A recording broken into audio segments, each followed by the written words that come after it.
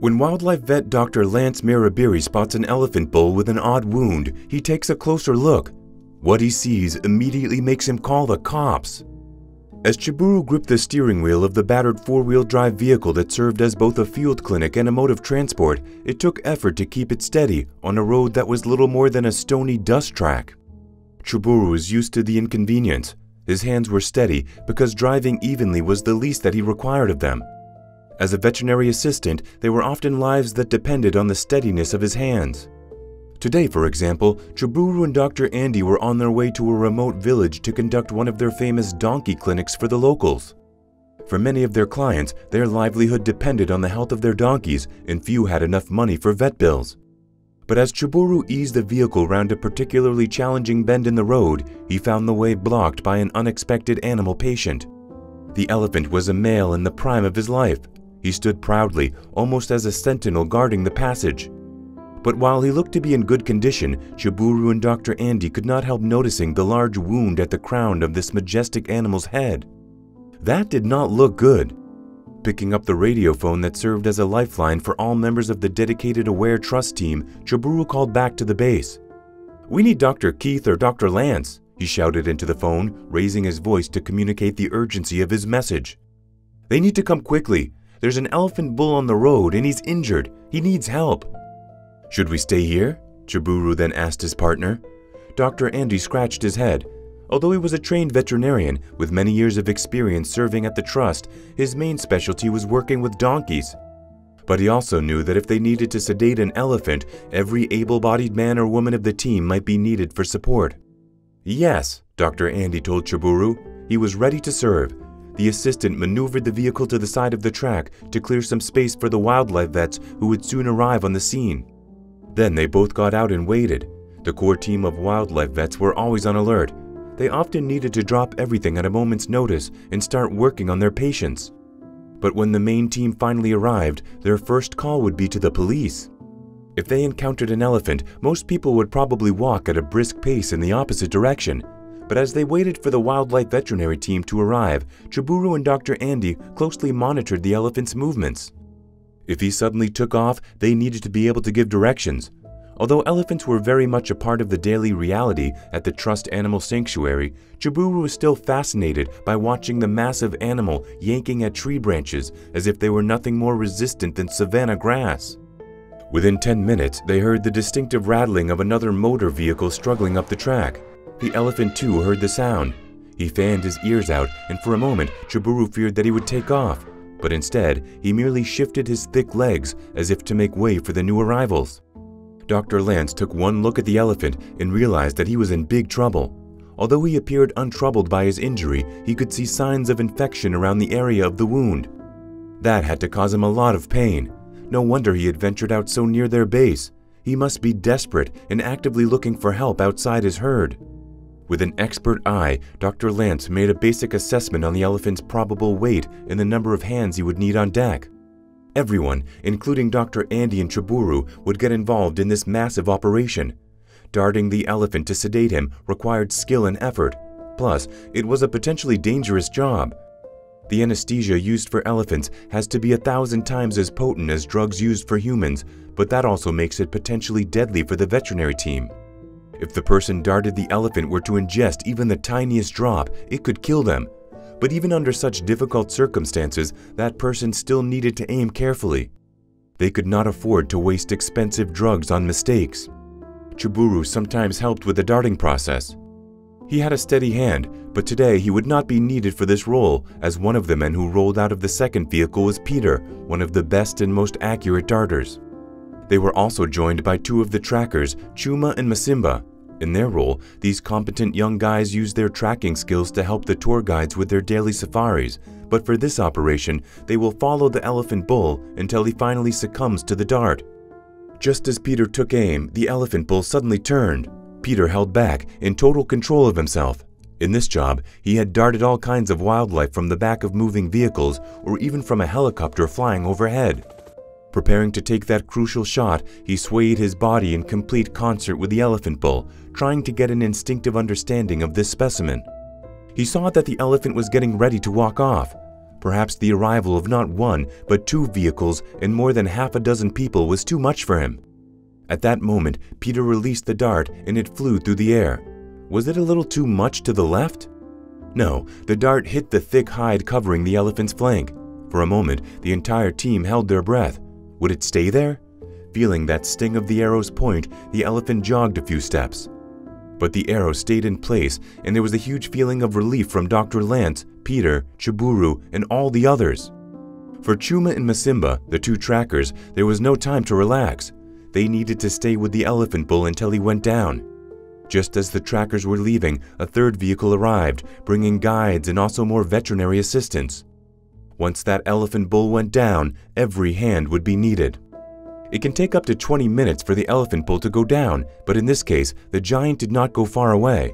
Instead, he turned to face the trackers, confident that they had his best interests at heart. He began to slow down and became groggy after just 10 minutes. Chuma radioed the medical team to keep them updated, and by the time the elephant went down, everyone was placed to move him into a safe position. They moved cautiously, checking first to be certain that their supersized patient was finally lights out. Now, the veterinary team took over, but as Dr. Lance Mirabini examined the head wound, he realized he needed to call the police right away. That was no ordinary wound. The shape of it suggested a human had caused it deliberately.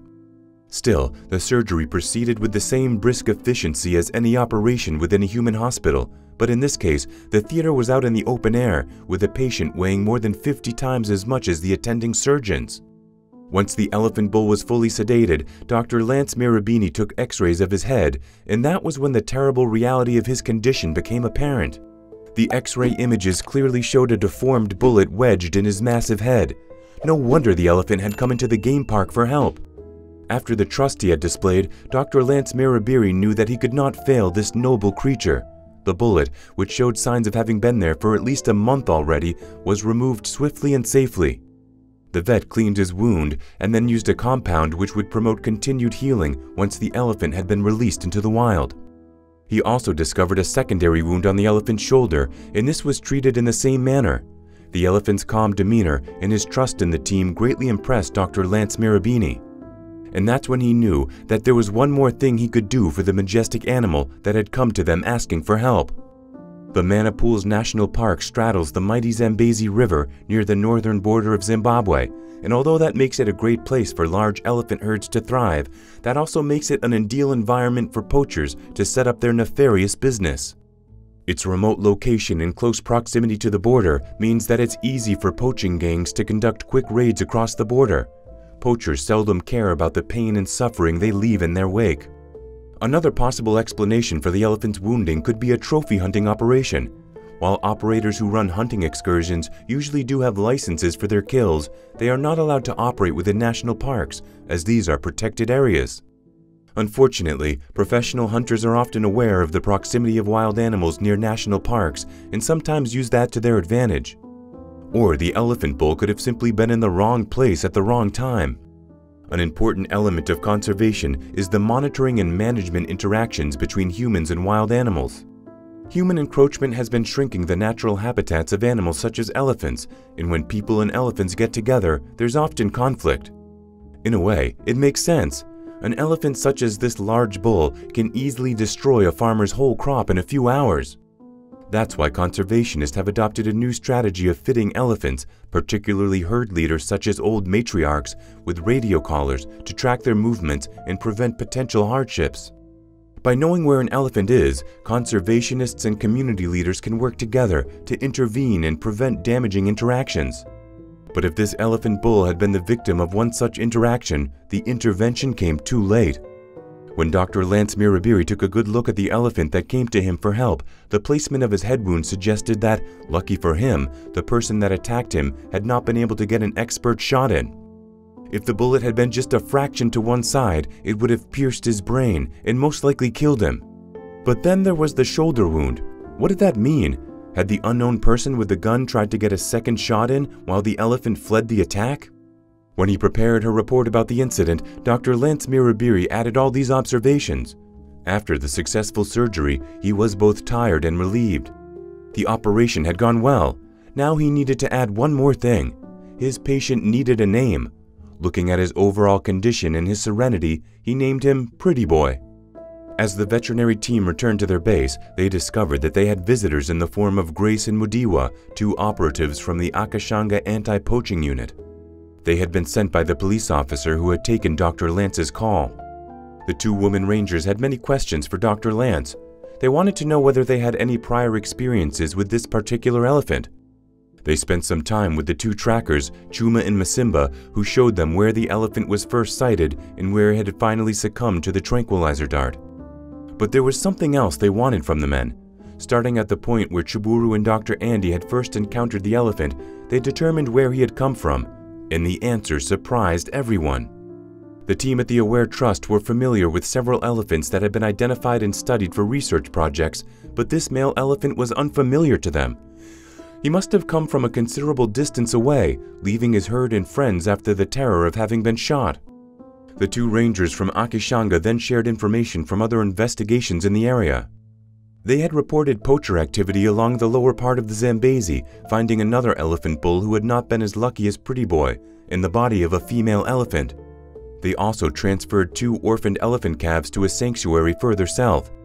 They were on the trail of the gang responsible and suspected that Pretty Boy might also have been one of their victims. Dr. Lance Mirabiri thanked him for their efforts, but then one of the rangers, Grace, made a special request. She wanted to see Pretty Boy. After those 2 poacher kills, Grace said that she wanted to look into the face of a survivor. The veterinary team felt heartened as they led the 2 visiting rangers to meet their latest victims. Pretty Boy was conscious but still groggy from his procedure. When Grace saw him, she said, "That is a very good name for him. He is beautiful." After the surgery was concluded, the team documented all the identifying statistics of this elephant. This knowledge could then be shared with researchers who studied the behavior of the elephants and also other wildlife facilities in the region. The next time someone encountered this particular elephant, they would know his history. One of the challenges of serving the medical needs of wild animals is that there is most often no opportunity for aftercare. Once the animal wakes up from the anesthesia, it has to be ready to be released back into the wild. Unlike pet dogs and cats, it would be unlikely that an elephant would return for a follow-up consultation.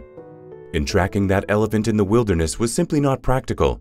An elephant can cover up to 200 kilometers in a single day, and in a week, Pretty Boy could potentially have crossed over to another country. But even here, this clever bull surprised Dr. Lance Mirabiri. While the team expected him to return to his prior home, he chose instead to stay near the people who had saved him. Following his surgery and successful recovery, Pretty Boy had been sighted by numerous visitors to the Manapools National Park.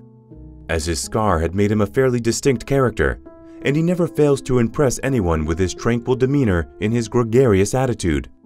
We can only imagine the incredible pain Pretty Boy must have suffered before the vet treated him. He later told the media that he was completely astounded by the calm manner in which he approached him, without showing any fear toward humans. This is even more remarkable considering the fact that all of his pain and suffering had also been inflicted by humans. What an extraordinary story about a wild animal that put his trust in a human being. Do you have a story about an animal that approached you for help? What did you do? Let us know in the comments. We would love to hear from you.